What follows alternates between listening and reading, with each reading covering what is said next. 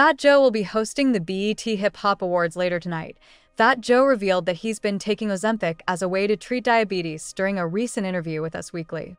The conversation about his weight loss began with him explaining how his diet has changed for the better. "We just try to eat everything with the least carbs as possible," Joe told the outlet. "So we try to stay away from the bread, the pasta, the rice. That's the smartest way to eat."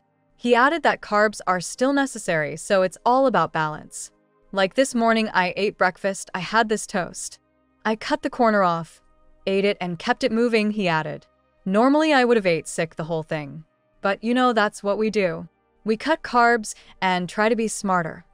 From there, Joe revealed that he's also been taking Ozempic as a way to treat diabetes. "Ozempic says you may only have 2 pieces of your favorite stuff," he remarked. Joe also joked about how his wife, Lorena Cartagena, likes his larger size. "My wife would kill me. She likes me being a big boy," Joe shared. "She hallucinates like I'm still that big boy. She loves that." After his revelations from the interview went viral, Joe confirmed to TMZ that he's dealt with diabetes since a teenager and is also down 200 pounds. Fans will be able to get a look at Joe's weight loss when he hosts the BET Hip Hop Awards later tonight.